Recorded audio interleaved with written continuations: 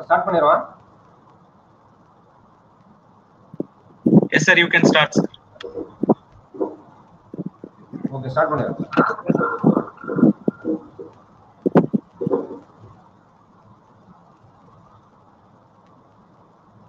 A very good afternoon to everyone. As convener of this 5 days online workshop on research scopes in additive manufacturing, I take immense pleasure in welcoming our most valuable session speaker, Dr. M. Duraiselvam, Professor, Department of Production Engineering, Dean, Planning and Development, National Institute of Technology, Tiruchirappalli.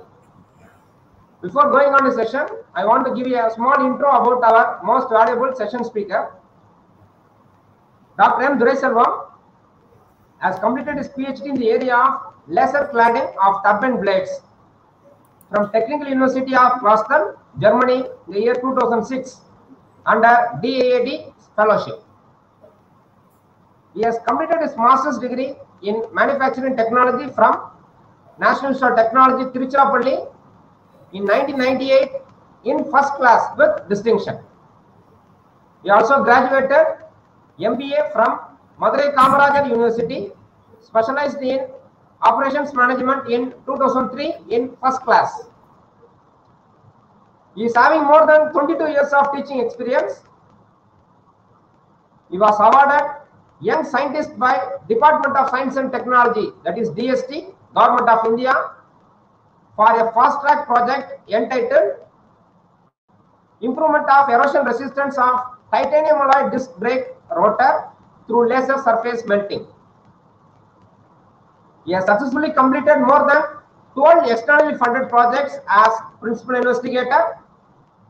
Currently, more than 7 projects are ongoing. Some of his notable funded projects are 3D modeling and engineering design validation of 12-meter E-bus, and it was sponsored by Bharat Heavy Electricals Limited, that is BHEL, Government of India, and it was a duration of 2018 to 2019, and the cost of the funded project is 34.4 lakhs. He has published more than 107 papers in various Science Citation Index journals and has an H index of 20 and I-10 index of 33.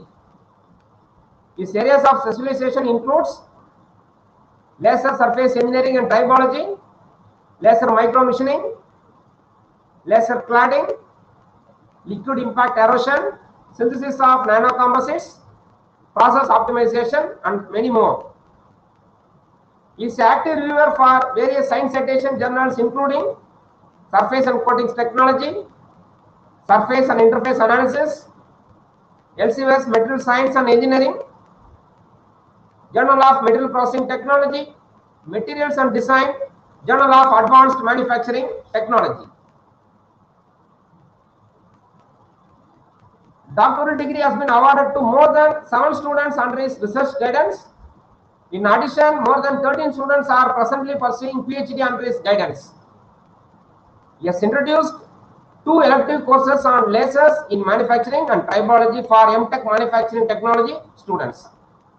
Sir, I take immense pleasure in welcoming you for this second day of our 5 days online workshop on research scopes in additive manufacturing. Sir, I very kindly hand over the session to you, sir. Yeah, thank you, Dr. Sibil, for your nice introduction, and I am very happy to be present as one of the speakers for this program. And yeah, I will be giving a very short introduction about the additive manufacturing that we are working for quite some time. So just now I shared the screen. I hope it is visible in the presentation mode, and I request some of the moderator to be here live on the program, so that if there is any hitches because some of the online programs, I'll be changing the slide here, and in the other end there is no change of the slide, or my voice will be breaking. So if you alert me, so that I can try to rectify that one.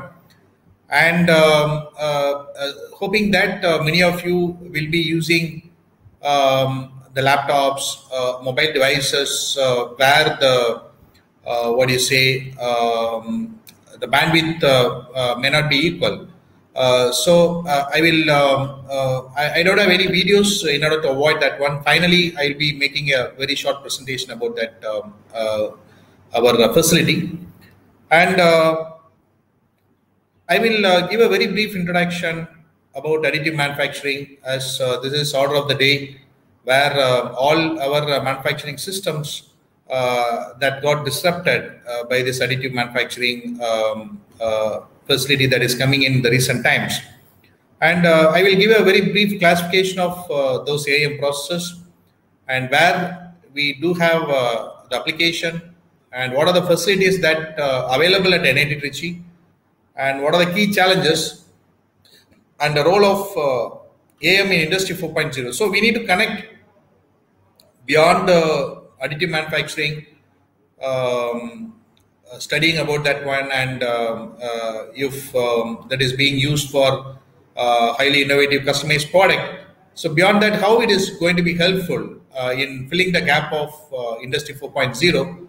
Again, this is a kind of cyber physical systems very recently being implemented, and all the manufacturing systems are thinking about beyond automation. And in this revolution, how this additive manufacturing plays a vital role, that also I will give you a very brief idea about that one. And at the end of the presentation, if time permits, I will give one of my student will give us a short video demonstration, starting from loading the powder, printing the component, and taking out the component. He will give a demonstration of our facility. And so I hope to make that this presentation as lively as possible. This additive manufacturing, it's not a very old technology, and very recently in 1984 it started with the stereolithography. That's the very first method of proof that came into picture, how layer by layer that we can build a part and then convert into a final product or a prototype.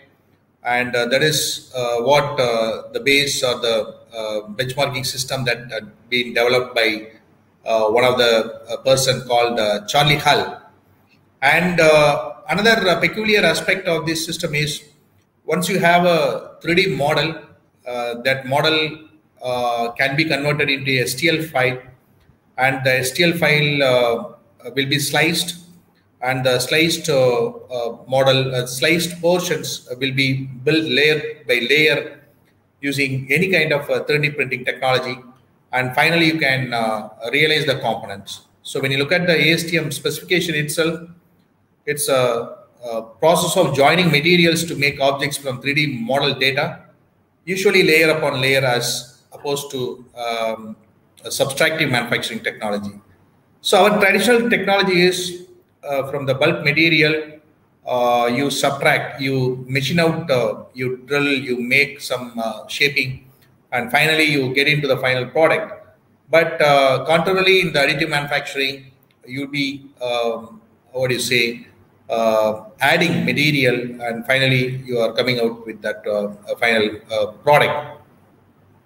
And still, one of the limiting factor of additive manufacturing technology is the process slow compared to traditional manufacturing, and that is not what do you say, a limiting factor, because additive manufacturing, it has its own requirement. For example, for complicated design, a non-symmetrical object, when you wanted to build, then definitely we need to go for this additive manufacturing. Rather, you need to, if you follow the traditional manufacturing system, you may need to make the mold for it, then you need to machine that one, and you cast it, and then finally you can realize the prototype. It's very time consuming. And if any small design modification that you're supposed to make, you need to make a fresh mold. You cannot alter the mold. But here, a simple computer program will lead to making of different varieties, variations when you are trying to make a prototype. And beyond prototype, this additive manufacturing systems nowadays found very good applications in a mass production also. So people started using mass production of components otherwise cannot be built with traditional systems. So the complexity and customization when you require additive manufacturing becomes an inevitable solution. So later, when we look at some of the applications, the customization requirement is too high in the recent times. And the people look for specific shape, specific color, specific combination. And where this Industry 4.0 also trying to address this variety of requirement without disturbing the mass production facility, and how you can include that varieties. And that is where a lot of difference that is coming in. And the global market for metallic additive manufacturing for aerospace is 1.9 billion in 2016, and it forecast to reach 20 billion. It's a very huge increase in 2024. It's very near. So the metal-based additive manufacturing system is growing day by day because of its cost advantage and very good flexibility in printing the parts, and a lot of such things are coming in. And when you look at some of the sectors or verticals which uses additive manufacturing methods or technologies industry-wise, those are motor vehicles, consumer products, business machines, medical, academic, aerospace. Likewise, it goes. And when you look at that, the automobile and consumer product, that is occupying the major portion when compared to other related applications. And the requirement in automobile is day by day increasing, as well as in the consumer product market. And if you have innovative ideas, anything that can be print and can be marketable. So with that basic introduction, I will give some glimpse of information about the different methods by which we can make that additive manufacturing based product. And basically, it can be characterized into three categories: liquid based, powder based, solid based. And the base means what is the precursor material. So if you are using a liquid resin or a polymer resin or a photopolymer resin as a precursor material, then we can say it's the substrate material. Based on that, we are making the classification. We can comfortably term this as a liquid based. And powder means the precursor material here is a powder, and the solid is either it's in the form of a solid wire or a kind of a sheet, so by which you start building your product. So we can comfortably classify those things into these categories. Yeah, stereolithography, jetting systems, digital light processing are some of the examples. And in the powder based, it's selective laser sintering, selective laser melting, direct metal deposition, electron beam melting are some of the examples. And fused deposition modeling, sheet stacking technologies are under the category of solid based one. I'm not going to detail about each one much because when you go through any the standard books, you can get a lot of information about this system. So I will just give a very, very brief idea about what is stereolithography, what is the laminated object manufacturing, what is this direct metal laser, something like that. Later, we go and spend some time on what are the key challenges that we need to address. So basically, the stereolithography, you need to have a photopolymer, and it's a kind of a thermoset resin, right? And the basics of this thermoset resin is whenever it is exposed to kind of UV light, preferably UV laser, the thermosetting will happen, right? The thermosetting will happen. That means it becomes solidified. And after, if the ultraviolet laser passed onto the surface of a liquid thermoset resin, this will get solidified. And you put another layer of that thermoset polymer, then again pass on the laser wherever you require to get it solidified, and finally you can realize the final product. So very simple process. and you need to have a very good X-ray control, accurate movement of the laser galvo systems, and photopolymer which can react very good in getting solidified across the system. So likewise, it will pass over the photopolymer, get it solidified wherever it's required, and then you apply the next coating of the photopolymer, and the process will get repeated. In a jetting system, almost it is similar to that the stereolithography based system, except that rather than coating a complete polymer layer, here the drops of the polymers are placed exactly to the place where you wanted to build the system. So once it's like more of the inkjet printing. So you put in that polymer wherever you require to create a layer, then pass on with a light, pass on with the UV light and solidify that one.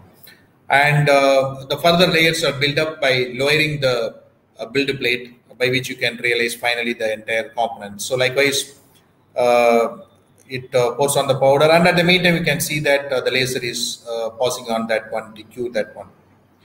In binder jetting, contrary to that the previous case, the material jetting, here no external heating element is available to solidify the material layers. Rather, a binder is used. The binder, wherever you are pouring the binder will stick onto the powder and become solidified. And so the powder material first is spread over the build platform using a roller, and the print head deposits the binder adhesive on top of the powder where required, and the build platform is lowered by the modest layer thickness. So if you have a 40 micron or 100 micron layer thickness, so you lower that platform, and another layer powder is spread over the previous layer. Likewise, the process is repeated. You can see that from here to here, layer by layer, you deposit the powder and consolidate the powder with the help of a binder. And likewise, you can see that the binder is being placed wherever you need to consolidate the powder. So likewise, the process is repeated to get the shape. Digital light processing, it's a little tricky process where you have a digital light projector. From the bottom, you project the image to the resin, which will try to solidify, and you can inversely move the build platform, by which slowly you can build at a speed by which it is getting solidified. So it has a digital light projector. Then you have a flash. You have a flash an image of a layer across the entire platform, and you cure all points simultaneously. This is one of the advantage compared to all other processes where either the curing or the printing that happens selectively at a particular point, one at a time. But here, the entire layer of the image, one layer at the time, simultaneously, that you can expose to the light, flashlight, that will try to solidify. So the digital micro mirror device is a component made of thousands of micro mirrors used for navigating the light beam projected by the digital light projector. So you have a light source, you have a lens, and here you have a micro mirror which will multiply the light to the place where it has to fall exactly to the shape of the object you wanted to create. Selective laser sintering, selective laser melting, these are some of the common processes which specifically uses laser heat to melt and solidify the material wherever it's required. And in the case of selective laser sintering, tiny particles of plastic, ceramic, or glass are fused together by heat from a high power laser to form a solid three-dimensional object. So we are just fusing. We are not completely melting and solidifying. So just with the help of laser heat, we are fusing that one. And once you fuse a particular layer, a roller will apply a layer of powder, then the laser will sinter the powder according to the 3D file, and the build platform will lower before applying a new layer of powder. So the process will get repeated, and finally you get printed with a new object. So likewise, you can see it in this picture, in the GIF image, that you form a layer, pause on the laser where it's required to be required to consolidate or fuse that material. Selective laser melting. There are other jargons or words also being used generally. It's a direct metal laser melting, we call it as, or laser powder bed fusion, laser powder bed, LPBF. Thin layers of fine metal powders are evenly, in the earlier case, laser sintering, selective laser sintering, mostly we don't use metal powders, only ceramics or glass or polymers where you just apply heat to join together or fuse together. But here the powder itself get melted and converted into a solid. So, but the mechanism of applying the coating or the layers are more or less similar, right? So this layer of fine metal powder are evenly distributed using a coating mechanism onto a substrate plate that is fastened to an indexing table that moves in the vertical Z direction. So this takes place inside a chamber containing a tightly controlled atmosphere of inert gas. So because whenever you are exposing metal powder in an open atmosphere, there is a lot of chances of picking up oxygen and get oxidized.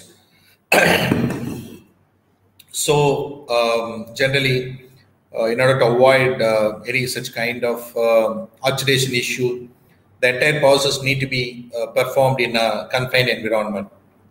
So once each layer has been distributed, then you can move one step down, then put the powder again, then melt wherever you require to form a layer. Then likewise, you can repeat the process. This direct metal deposition, this avoids the need for having a powder bed. Rather, you can directly melt the powder and move your laser head or the working table simultaneously or in a coordinated manner to get a object printed on any surface. And this is more or less similar to the laser cladding process. Laser cladding also we do the same. Like we perform a kind of coaxial feeding nozzle will be there, and the powder will be fed in the coaxial nozzle, and then it will get melted by the laser and it get deposited over the material. So if you have a system like that, then you can directly do the building. This electron beam melting based additive manufacturing, it's a very recent innovation, and compared to the electromagnetic radiation that is coming out of a laser to build a component, rather than doing it with electron beam, it's not having any kind of a heat, rather it's a very cool beam, and better control of the beam is possible. The level of accuracy, the surface finish, what you can achieve, also very nice. And so many people prefer electron beam melting in the recent times. The system expense is very, very high, more than 3-4 times of normal laser-based metal additive manufacturing systems. But once you find many users, the cost of the system may come down. And only the limiting point of this electron beam-based additive manufacturing is the entire thing need to be performed in a vacuum, right? So creating a vacuum, it's time consuming, and you can't have a very big vacuum chamber. And when you have a very, very small chamber, the size limitations are there, and controlling that one, that's a little tricky one. So likewise, you put a layer of the powder, then use electron beam, and again, deflection of the electron beam, it's again not so easy as we do with a simple G codes and M codes in laser, or some simple robo programming. Here you need to apply the magnetic deflection by changing the electro potential of that one.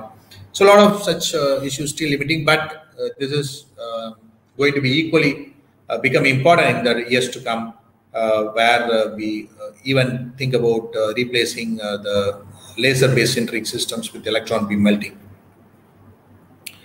The solid-based AM processes, it's most of you get a precursor material in the form of a solid, and no metal solid-based systems are available. So mostly for polymer printing, this solid-based systems are quite well used, and fused deposition modeling.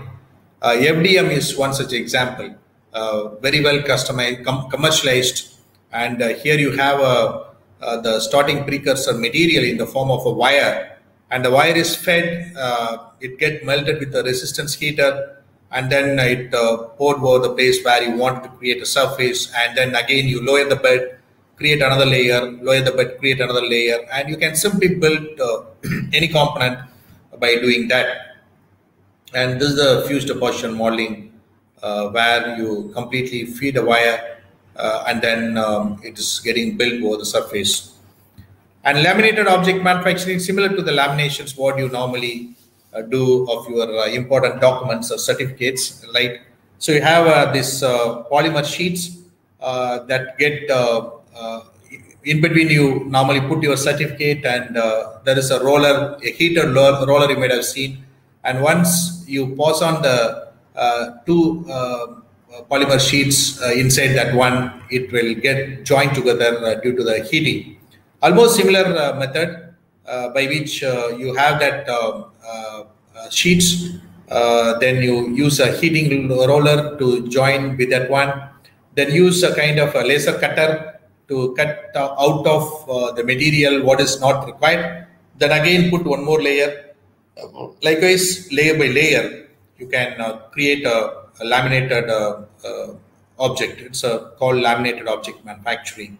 So this is a kind of a process that's well used in prototype making. So here you can see that wherever you need to have that object, around that object, it's cutting that one, then use the next layer is coming, then it is cutting the place where you need to put it on the object, then it is getting placed, and then the roller, heater roller is passing, and the process is getting repeated. From the application point of view, when you look at aerospace, a lot of aerospace related applications are emerging, and Dr. Ram Prabhu from Semilag, who is going to give a lecture on this AM technologies used in defense, he may give more insight into that, where in aerospace industry you do find a lot of applications. And why in aerospace we wanted to apply additive manufacturing technology is, one thing is the reduction of failure and improving the reliability. That's very, very important. In aircraft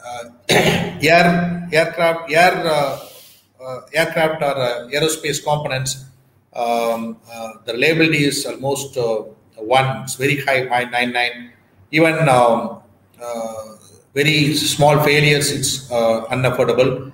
And if you think about using this technology for aerospace, one of the major breakthrough is parts consolidation, which is otherwise very difficult with conventional systems. You need to produce different parts, assemble together, and give the final component or a product. And the parts consolidations, when you say that, here one example, it's the AM fuel nozzle of GE for the new LEAP passenger jet engine. They claim it's 5 times more durable. Why? Because earlier it has multiple parts. Now only with the 5 part they completed that one. So what is that thing that you can print with that AM system? This parts consolidation is quite helpful. And any complex nickel alloy jet compressor liners, for example, which needs a lot of complicated traditional manufacturing to be applied to realize the component, which is easily can be done using AM system, whatever be the complexity of the shape. And you can see at one aero engine as a prototype built by GE, which is a complete running engine. In a single steps, they have created the entire 3D printed engine. So it's a marvelous technology where with the assemblies, sub-assemblies, this can be printed. The bottom, there is an aerospace part where they made a kind of honeycomb structure by which they are projecting a very good material reduction by which you can see the number. It is 63% lighter compared to the previous shape without any violation of the structural integrity of the system. So such a kind of advancements that is happening in the additive manufacturing technology arena. You can see that turbine blades that are very expensive, and machining the turbine blades into the aerodynamic shape, again it's a challenge. And when I have seen some of the networking industries where this machining of the turbine blades, they have a high cost special purpose machines which is very difficult to operate. If you made a small mistake, that will lead to the problem of the final finish of the system. And again, the turbine blade, once you build, it has to have a kind of a thermal barrier coating, and it has to have a cooling hole. And you cannot put a cooling hole and make a thermal barrier coating. You have to make a thermal barrier coating, and together with that, you need to drill a cooling hole. And the cooling holes normally having a very low or small diameter from 100 micron even sometimes to 1 mm, and this is passing through that entire aerodynamic shape of the blade. So a lot of complex post-processing is required to finish the final braid and get it to that engine ready. But with the AM system, you can print entire end-to-end thing. Even the thermal barrier coating that can be printed, but normally they don't do. So they will print that blades with cooling holes, and then they do the coating, and in the top they will open this hole by some processes. In a medical, it's finding a wonderful application of implants in whatever be that implants like dental or an orthopedic, and you can see that the customization here plays a major role, as I said earlier, and the size orientation of the hip or your bones are unique from person to person. So if most of the cases what is available in the off the shelf, you get that fixed to your knee or your femur bone when it's got broken, that it's a compromise of the common system, common measurements, and what is the exact measurements of your system. So you can exactly measure or capture your posture as well as the dimensions of your broken part, and exactly you can print that will match exactly what you require. And in dentistry, it's finding a lot of applications to artificially create the root or as well other implanting devices. And in the bottom picture, you can see it's a 3D printer cortex cast. And whenever you are curing a broken bone, normally they use a very big bandage using a plaster of Paris. And this is so heavy. The plaster of Paris is so heavy, and it's irritating to the skin in most of the cases. And until you get cured 3 to 4 weeks, you have to wear that one. And rather an aesthetic 3D printed cortex, when you can print exactly to the need, so it's look aesthetic as well as lightweight. You can create this lightweight, and even you are wearing or not, it is completely such a low weight. And in a transportation, again, it's that is where it's playing a vital role. Some of the complicated components, like you have seen in this picture, Even they are going with the mass production. Otherwise, producing that one, doing the machining, doing the carving, and all those things are completely very difficult. And this is one classical example of the bus electric shuttle Woli, which electric this got what do you say completely 3D printed. Even not necessarily only small component, you can go with the very big components of 3D printing. Even the engine, entire engine block that you can 3D print, the entire chassis of a bike or the front chassis of a car that can be 3D printed. Consumer products that is booming, very huge, and lot of varieties, lot of interesting shapes. Why it is booming is otherwise it's very difficult to create using conventional processes. Here you can see it's a kind of a honeycomb handle. Normally very difficult to imagine if you conventionally produce that one. Very difficult to produce. Then colorful headphones, razors, chairs, and this leading shoe manufacturers like Nike, Adidas are coming into 3D printing shoes, and they will measure your feet exactly, and they will produce a 3D print shoe exactly to match your feet. Because when you go to the shop, either it's 6, 7, 8 scale, they will measure your feet length, and your feet is, when it is 5.5, you need to adjust with 6. There is no scale available to produce 5.5, 5.6, something like that. But here you can do that. Again, when you go for purchasing the helmet, sometimes you feel like you put something on the head that is crushing your head. Sometimes it is too loose. A lot of such issues are there. So if they measure the head and exactly to fit a helmet, it's a great wonder. Even 3D printing shirts are coming in, 3D printing cloth materials. So print exactly what you need. So don't go with the oversized one or a compromised shape. So what are the additive manufacturing systems available at NIT Trichy? And we have one FDM based 3D printer, fused deposition modeling based 3D printer. And it has 1 cubic feet capacity that you can build. And multi-material is possible, like this ABS polymer, ASA, or PLA. So we can produce with an accuracy of plus or minus 200 micrometer. So it's a very, very good system that we are doing a lot of works in this one.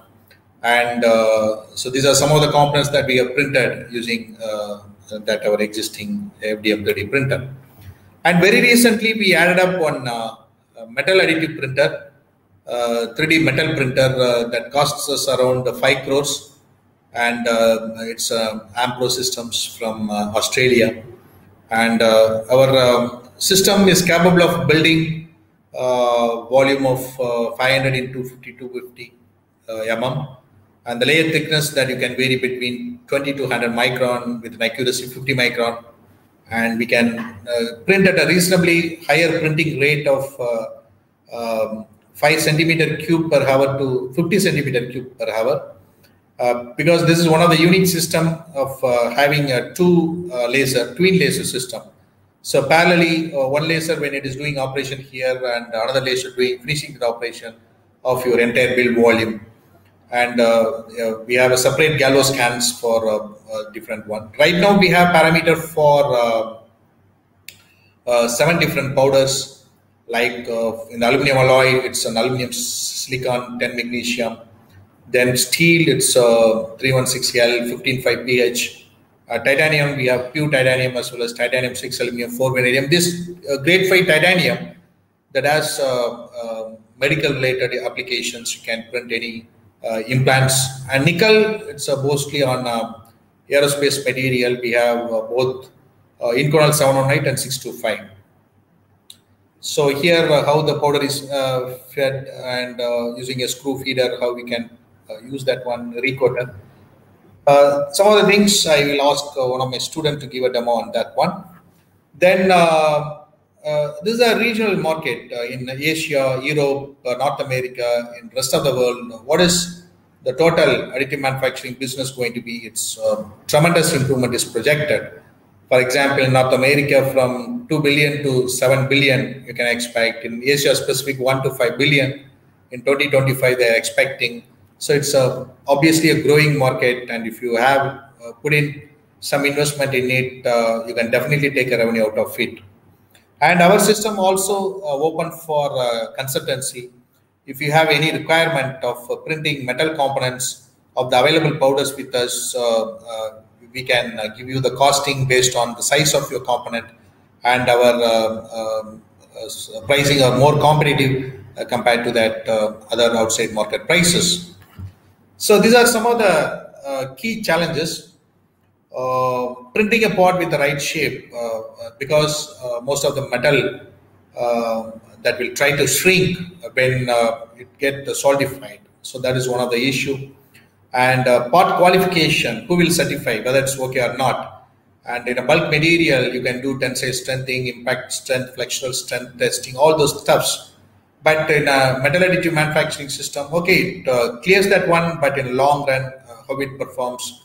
And but in the recent times, the airworthiness certification, that is for many components they have got, and in normal commercial flights, we have a lot of additive manufacturing systems available.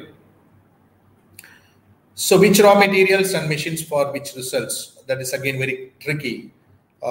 We are using some kind of a powder that's having a powder particle size varying between 15 to 45 micrometer, and if you use a higher particle size, what would happen?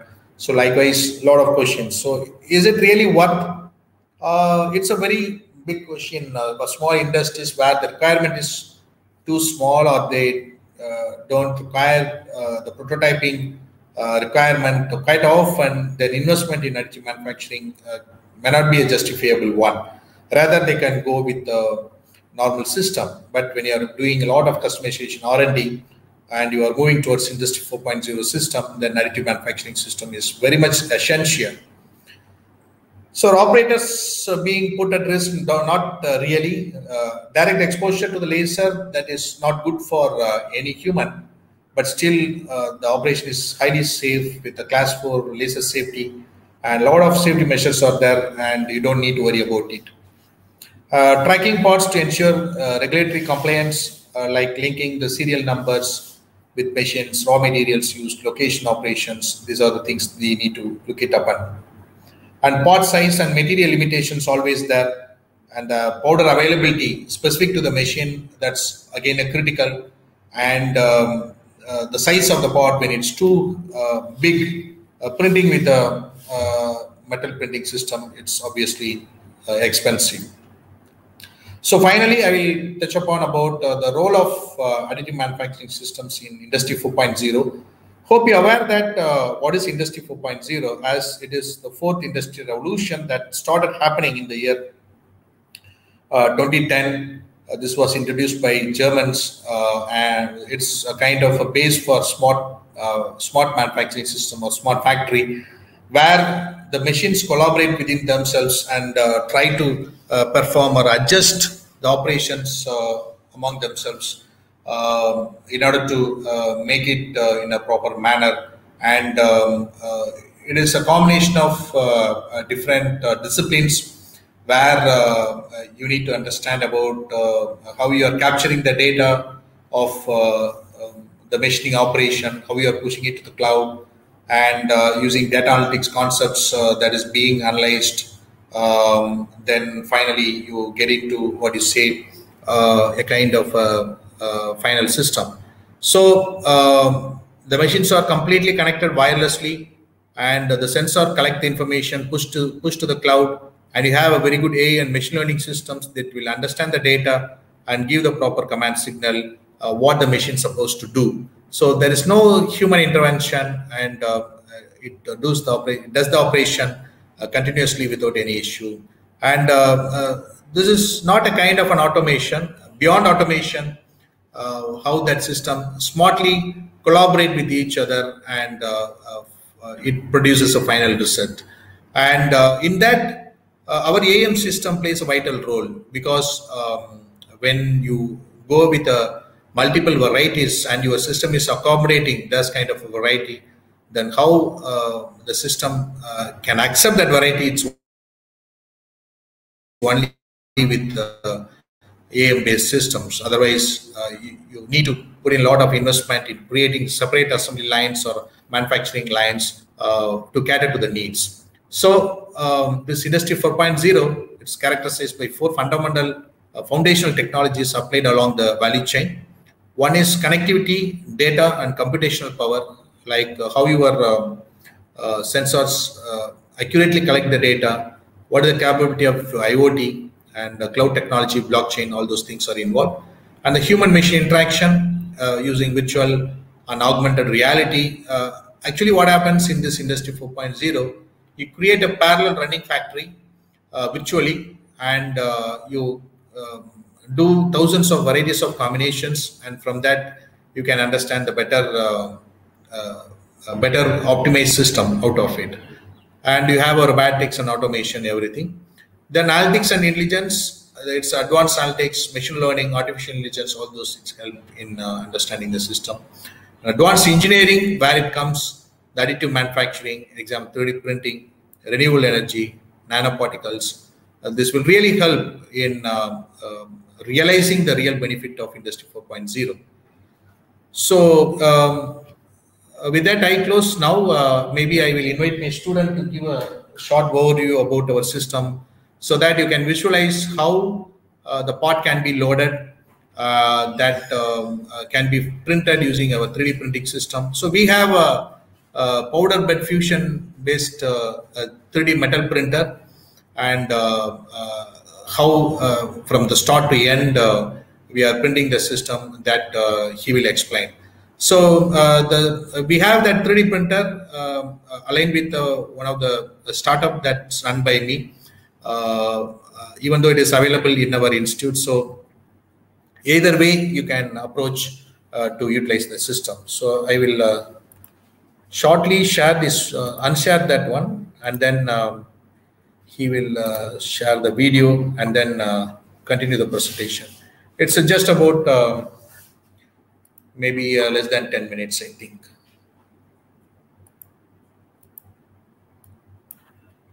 Share பண்ணிட்டீங்களா? It has gone somewhere. Sir, how to share? Share video open பண்ணி தனியா வெளிய வச்சிருக்கேன். Okay. Run பண்ணாதீங்க. Run பண்ணுங்க. Okay. Now go here. Share. Yes, sir. Share பண்ணுங்க. It is we will know. Share screen. Okay. Okay, share screen. Now it's shared. Go click here. Click in that share. Now go to the video. Now you can play the video also. Good afternoon, everyone. So this is the metal additive manufacturing facility at NIT Trichy. This is our 3D printer, and this is the powder handling system that we have. This is the vacuum conveyor that's used to reduce the powder, and this is the docking station. This is the sieving unit to produce good powders. This shows the Ampro print controller that is associated with the 3D metal printing system. Various features of the Ampro print controller are being demonstrated in a brief way. I'll explain all these aspects in a step-by-step manner when we go for printing the part. So this is the powder silo, and this chamber holds the powder intake system. That is, the topmost part is the silo, followed by a screw feeder. This is mainly used to intake the powder into the 3D printer system. So the operator is opening the chamber. The bottom part is called the build chamber. And here, if you can see, the left part is the recoater system. And this is where we are using the Ampro print controller. Now we'll go for the operating procedure for building one complete part. So the first step is to take the mount plate, build plate out. So we are lowering the build chamber by using the Ampro print controller. We are ejecting it out.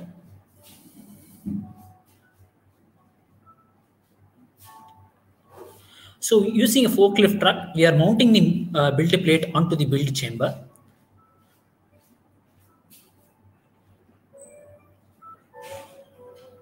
We are just checking the recoater movement.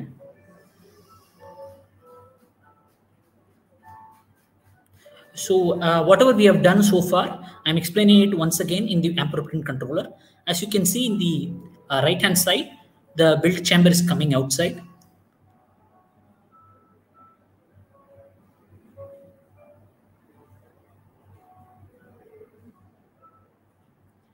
Then we are lowering the build plate into the build chamber, and we are sending it once again inside using the ampereprint controller.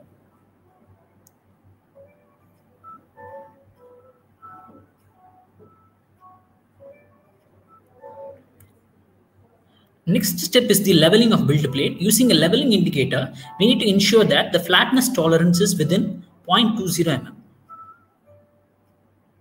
So this is the motion control parameters that are in the ampereprint controller.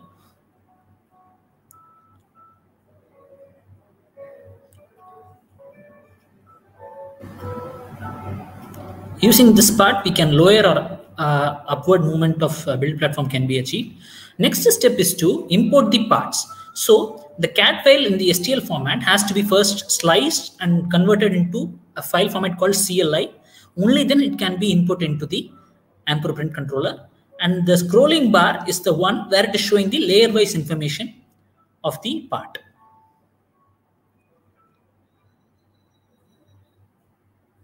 This is the powder feed stage. Using the machine control tab, we can use the options to open or close the silo valve, or priming the recoater, or purging the recoater, and starting the screw feeder.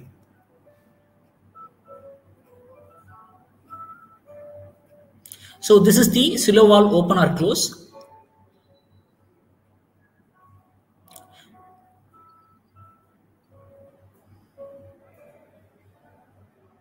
The next step of this operating procedure would be the preheating of the build plate.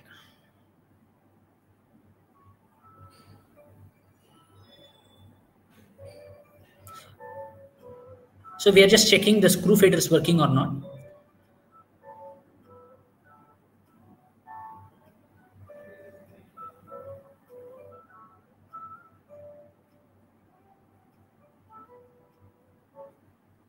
So preheating of build plate is the next step.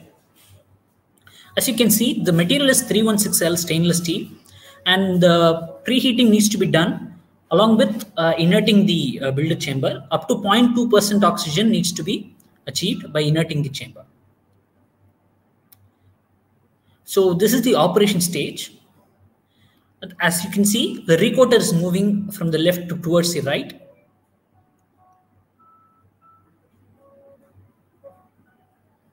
So in the camera that is inbuilt inside the build chamber, we can see the recoater movement. Once the recoater movement is completed, the bed will be lowered by 1 layer thickness so that the next layer of powder can be deposited over the build plate.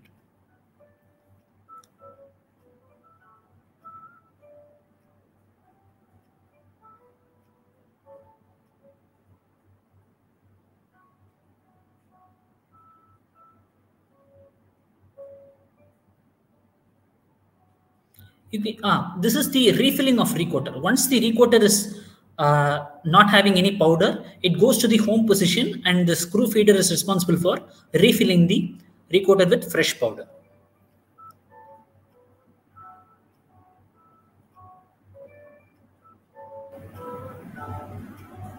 We can control the dosage of the powder. This is unique to the Ampro machine. And this is the close view of the part building. As you can see, once the recoater moves to the extreme position, laser is selectively melting the powder particles in the area where the material is there, followed by lowering of the build platform by 1 layer thickness.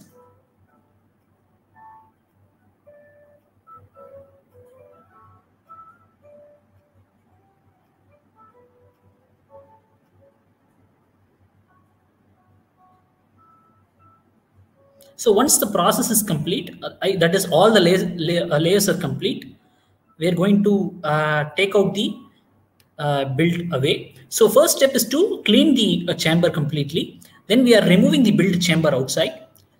We'll be using the vacuum conveyor to completely remove the powder from the build plate.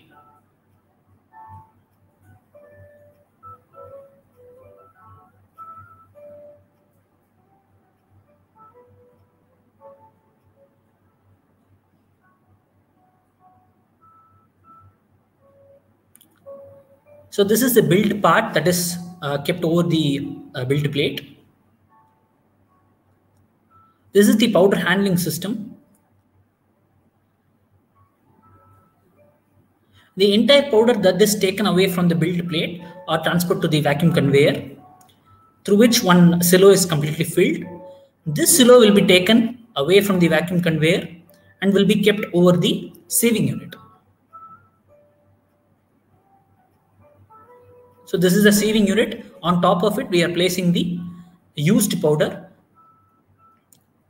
Once we turn on the sieving process, we can collect the sieved powder in the bottom. This is especially useful to use the recycled powder and reduce the powder wastage.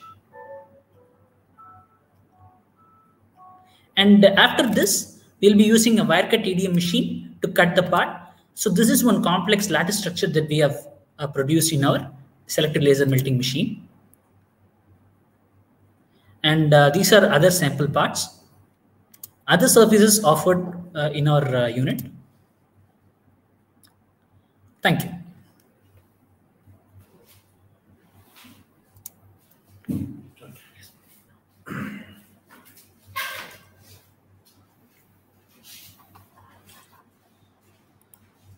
So thank you. I am done with that. We are done with that. So if you have any question, probably you can ask me.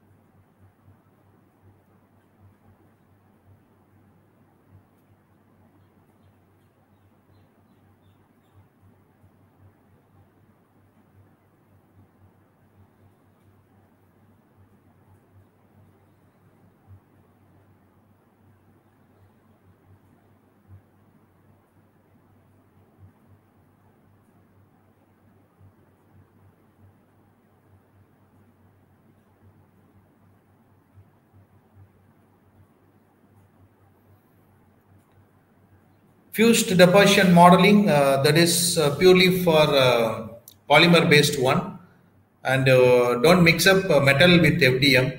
And of course we can think about having a metal wire getting melted and deposited over layer by layer. Rather they have additional process, what you call direct metal deposition. Rather than using a wire feeding, you can use a powder and do that. Which is more convenient to operate rather than having it in a wire form. Yes, John Solomon, that is my answer for your question.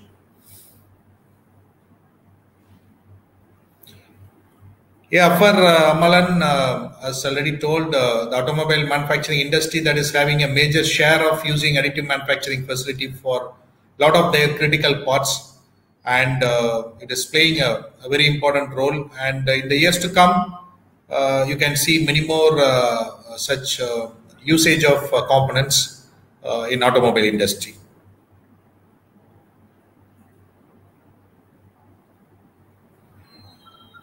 Availability of different size of powders. I don't understand your question very clearly, but certain systems based on the powder feeding nozzles, as well as the recoater, that is very important. So the recoater through which the powder is getting fed, and finer the powder, less will be the porosity and easy to melt and consolidate. Using the different size of powders, normally they don't do. Every systems based on their build capability, they have a specific powder range in which you have to operate. Okay, if no more questions, thank you very much.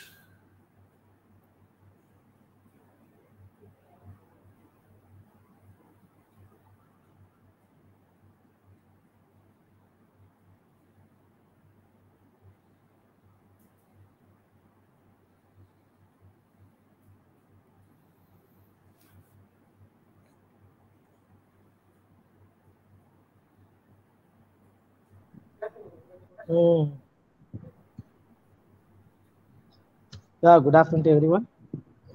This is really a wonderful day. I thank you, Dr. M. Duraiselvam, Professor, Department of Production Engineering, Dean Planning and Development, NIT Trichy.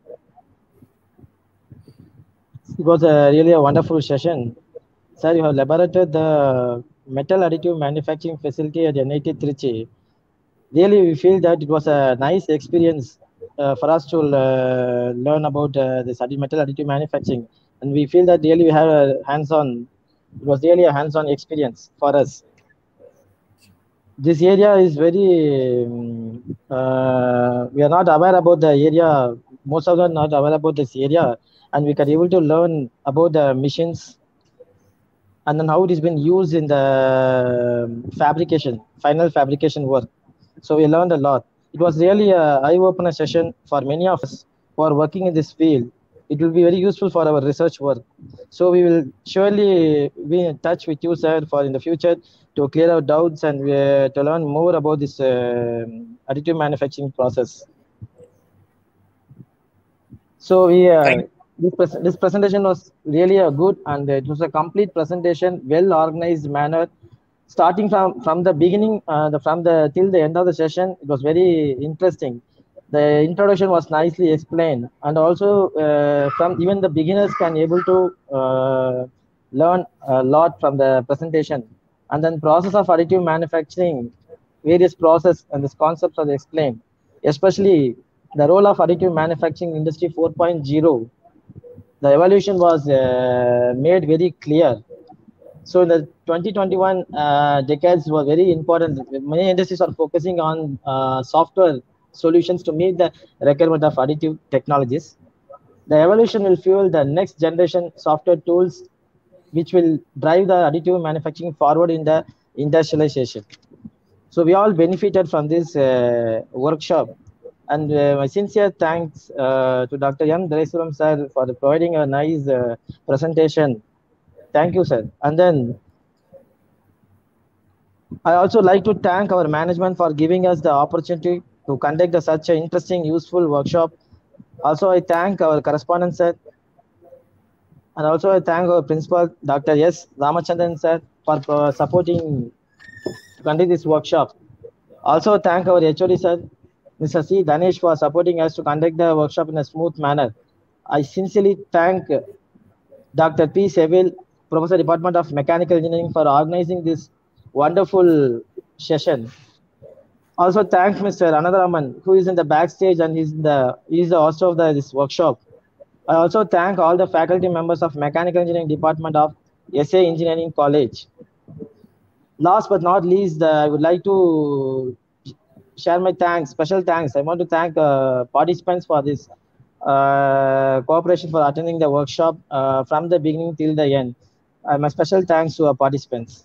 Thank you, everyone. Thank you, Prabhakar, for your compliments. So I'll be leaving the meeting. Thank you for the opportunity. Thank you very much.